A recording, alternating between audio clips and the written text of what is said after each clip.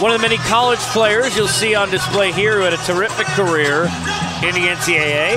He'll get the start for Utah. You won't see Grayson Allen. You will see that man in League games. So they said the young man needs to sit down, GA, rest a little bit.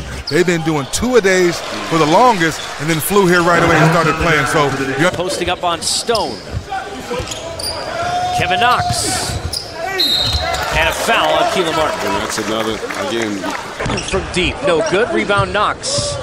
Knicks in transition, just over a minute to go here in the first half. You know, in Utah, they've done such a good job with their ball movement. Ntilikina with the opportunity. You like to and playing for 2 national championships. George Mason knocking off a 1-seeded UConn to get to a Final Four. Those kinds of stories make the tournament so compelling.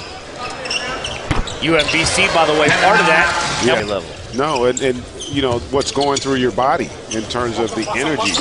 And Kevin Knox looking like a little bit of a different beyond here with back to has 16 for the Utah Jazz. Ntilikina finds Knox, top of the key. Through the defense and the stuff. Kevin Knox.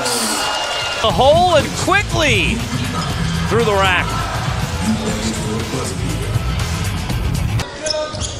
Ntilikina to Knox, back on the floor for the Knicks.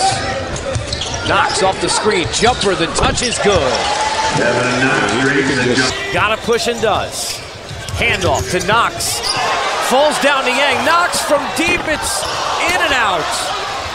Rebound to Keelan Martin, who eventually is fouled. Assuming free throws are good, that'll do it, but an opportunity there for Knox. Niang fell down, he had a chance. Yeah, he did.